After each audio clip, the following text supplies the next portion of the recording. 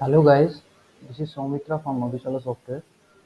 Today I am going to show you the demonstration of Madhushala POS software. This is a wine shop management software where you can maintain and manage all the day-to-day activity in a wine shop. So let's get started. Madhushala POS. This is our software icon. For login, you just need to double click here. Then yes.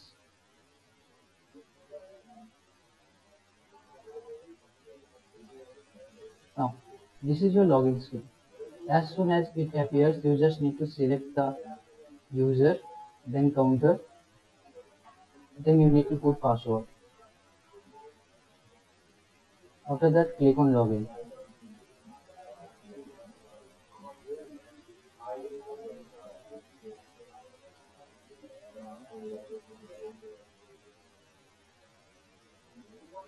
So this is our basically home screen. I am trying to show you by taking one single item. So let's directly goes to the report first. Click on report, stock report. Now brand MLOS. I'm turning it to A4. That little report will be little easier to show.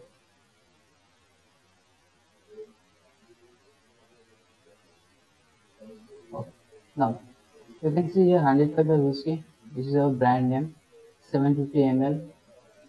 17 piece in opening. No purchase till now. So 17 pieces total. No sale. So 17 is closing. Okay.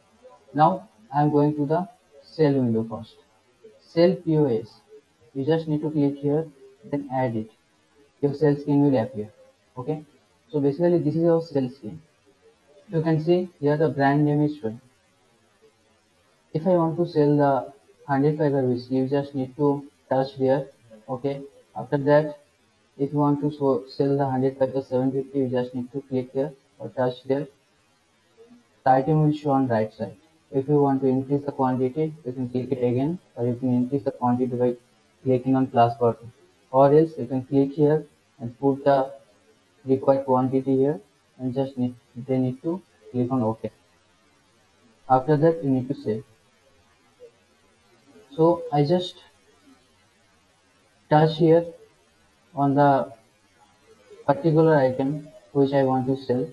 If you have barcode, you can just scan from here. This is your search box from where you can scan the bottles and the item will similarly show on the right side if you have barcode scanner, or else you can sell by touching the items.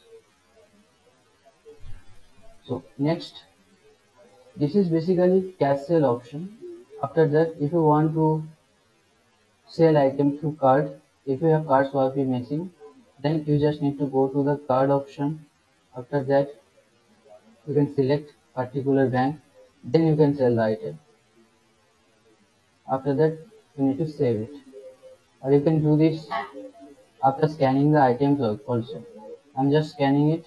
This is basically in cash options. If anybody or any customer want to make payment through card, after scanning the bottle or after touching the items, you can also go to the card. Okay, you need to select the card option. Now save it. Similarly, UPI option is available. 105 to 750 I scanned here. Okay. If anyone wants to make payment through UPI, you just need to click on UPI. After that, whatever UPI you have, PhonePe, Google Pay, whatever they want to make payment, you just need to select here. After that, save it. Okay.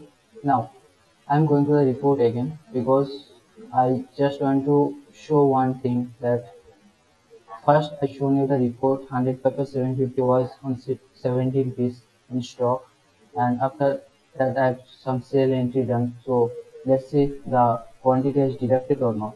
Okay, for that we need to go to the report option again, stock report, then brand invoice. Change the layout to A4, show 105 for 750. piece one is was in the stock. Now 14 piece were sold, so 3 piece is closing. So this way you can maintain your inventory properly. Now I'm going to the sale page again because there is different options is available. I'm showing it one by one. I just shown cash, card, UPI. But if any customer taking some items and after that he wants to make payment, some payment to card and some payment to cash, then what he will do? Just need to go for multi-payment. The actual amount is 2620. So, for example, he is giving 2000 to cash.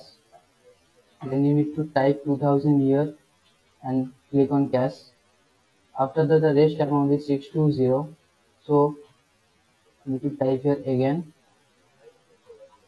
Then select card, ICICI Bank or UPI. In the same process, you can go for UPI also. So, this is the multi-payment option. So already described about cash sale, card sale, UPI and multi-payment. Now I'm taking some items here. After that, if any customer asking for this item and after that he is telling that I will take this item after some time. Okay. Then if you want to avoid it, you can click here. You can click on yes. The total item will erase from here. But same time, if that particular customer comes and asks for that items, you need to scan it again. So for this, you can do one thing. When customer is asking for items and telling you that after some time I'll take that, you just need to click on hold. That will be on hold, and you can scan the items for next customer also. So after that, when the particular customer comes and asks for items, then you just need to go for retrieve option. The particular bill will show here, order number will show here. You just need to select it. All the item will come here. After that, you can sell it. So this is our actual hold retrieve option. Now another option is available here. Like I'm scanning some items. If I want to delete this one, 105 whiskey 180 ml, I just need to delete from here. If you want to increase the quantity, you can increase from here. If you want to decrease the quantity, you can decrease from here. Or else you can void total bill also by clicking the void option.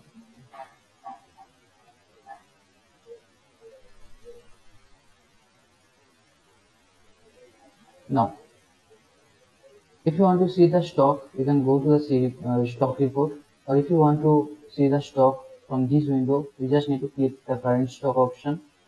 Your live stock will show you.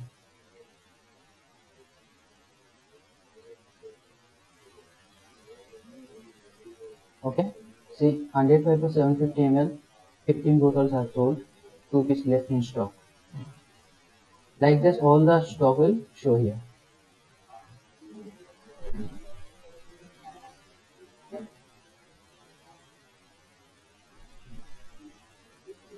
Now, after selling some items, if you want to reprint any particular bill, you can go for bill print. You need to show here, all the bill will show here. If you want to print the particular bill, you need to select from here which bill you want to make print out. After that, you can print from here. Print option is available here. You can show items also. What are the items that was on that bill? You can show here. So these are the sell option available on our sale window. Now I am going for sale report. At the end of the day's sale, you need to check out the reports also. So I am going for reports, sales report, sales statement. I need to show here.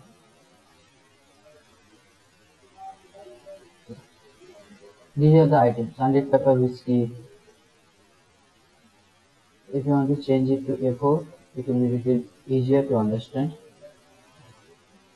So these are the items I've sold, and these are the amount.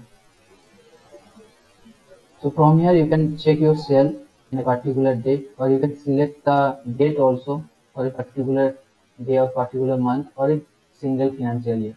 You can select from here. The calendar option is available. Now next report is stock report, inventory report. I'm showing it by brand MLOs. I already showed that. I'm showing it again.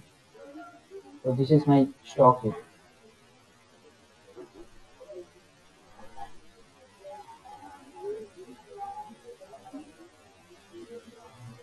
Now I'm showing the purchase entry. Going to purchase, add. You need to select the supplier name from where you are purchasing the item. You need to select the storage. Storage means where you want to store the item. It is in godown or shop. For example, I'm taking it to shop. Date, you need to mention here. Put the bill number, password, first number, then type the item. 100 photo whiskey 750 ml. Put the batch number. In case how many cases you are purchasing, 2 cases. You can put the case rate from here, or else you can put the loose rate also. If you want, if you put case rate, the total amount will automatically taken among with loose rate, and if you want to put the loose rate, you can put it, and case rate and total amount will automatically take.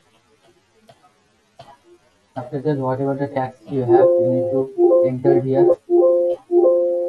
Further, you need to save. Now let's check the stock report again. Stock report and level.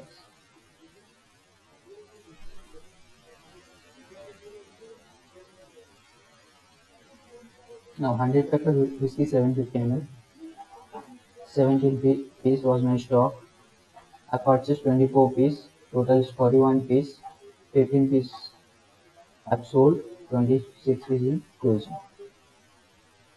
Or if you purchase any item in godown, then before sale you need to transfer it to counter. Okay. After the receipt, if you do that, then receipt transfer quantity will come here.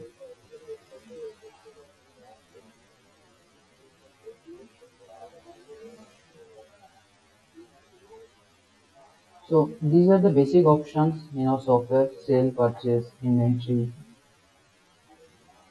stock management. Apart from that, you can also maintain your accounts. We have that option in transaction. In transaction, we have payment entry, receipt entry, counter entry, journal entry. These are the options we have from how you can maintain your accounts also. Payment entry means if you are purchasing some items for a particular supplier. After that, whenever you are giving payment, you can enter it on the payment entry. Then your ledger balance will be proper. Similarly, if you performing any credit sale, if you have some customer who you sell in credit, for that, for them, if they are giving payment, you need to go for receipt entry and take receipt from them. So for that, this is that option. For counter entry, if you have sold 1000 rupees in a particular day, after that, if you are transferring it to bank, your actual cash will be zero. But at the same time, if you are not transferring it from software, your software ledger balance will be on 1000, and next day opening balance will be 1000. So for transferring that cash balance on the bank, You just need to go for contra entry. You need to add it. You need to select cash account. Total amount that the total cash balance will show here. Then select the particular bank name where you are transferring that. For example, I'm transferring to ICICI Bank. You need to put the amount. Just for example, I'm putting that 5,000. Okay, after you need to save it. That will be deducted from cash and that will be add to your bank balance. And you can check reports from accounts report. Reports, accounts, general ledger. Now click on cash account. I'm selecting today's date. Need to click on show ledger. See, these are my actual balance. I've transferred 5,000 rupees to contra entry. So my cash balance is now this. Similarly, you can check your bank balance also. Sorry, I've transferred it to ICICI Bank. So I need to select ICICI Bank ledger from here.